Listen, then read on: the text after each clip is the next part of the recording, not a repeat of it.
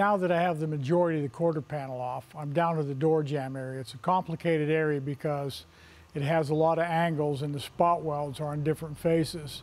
And what we're trying to do again is just bring this down to single plane metal so it'll fold off with the chisel. One more thing that you've probably noticed is right inside the door right there. That's exactly the area that I was talking about to cut long for. And that's where it's welded, and that's what we have to get the quarter panel off of, and we have to save that part.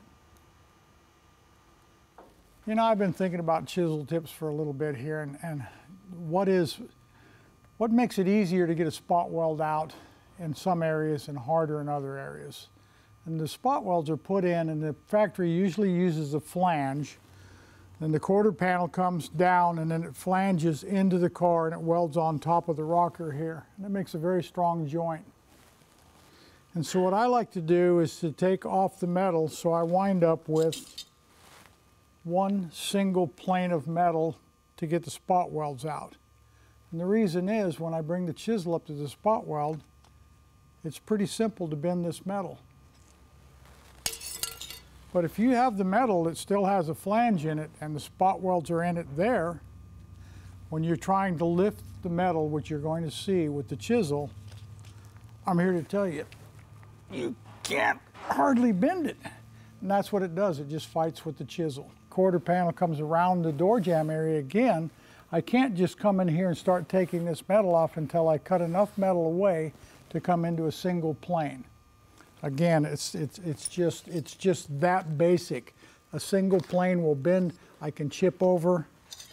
If you leave a flange in there, it's going to be so hard to lift the metal off the spot weld, you won't be able to do it. You'll tear stuff up.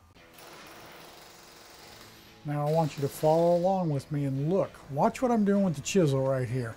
I'm going to use the edge as a guide, and I'm just peeling the quarter panel off.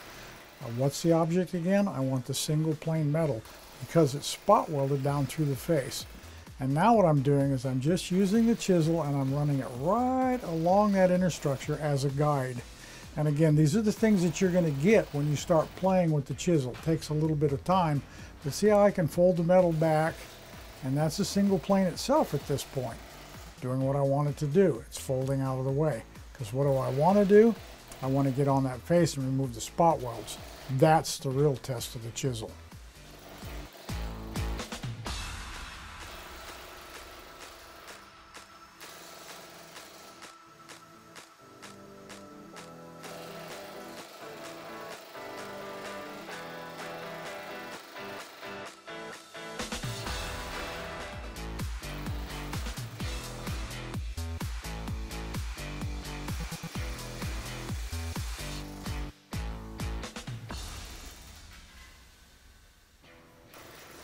Now watch the chisel pierce the door jamb again.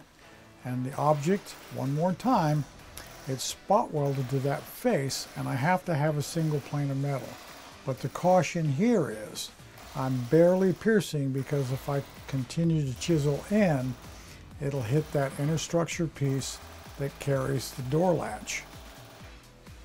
So very carefully working along down there, and that's what you're going to do, is practice with the chisel. That'll put that face in a single plane, allow me to roll that metal off, push it over the spot welds. Right here, just cut it right through right there. Now that single plane's right in front of me. And see, I'm not just ramming it down on a spot weld. What I'm doing is I'm using the chisel to push it over the top of the spot weld.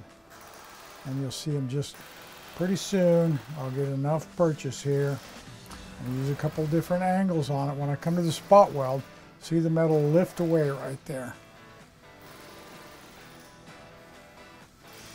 A little bit to get started. Now we can just catch them one at a time. Single plane of metal. See, I got behind it right there and lifted it out of the way. It's all giving me advantage to get over the top of the spot weld. You're just going to have to play with the chisel, but I'm telling you, it's a great tool. Now, if you noticed right there what happened, General Motors didn't have that car welded very well right there. But it happens. But now, it's like butter.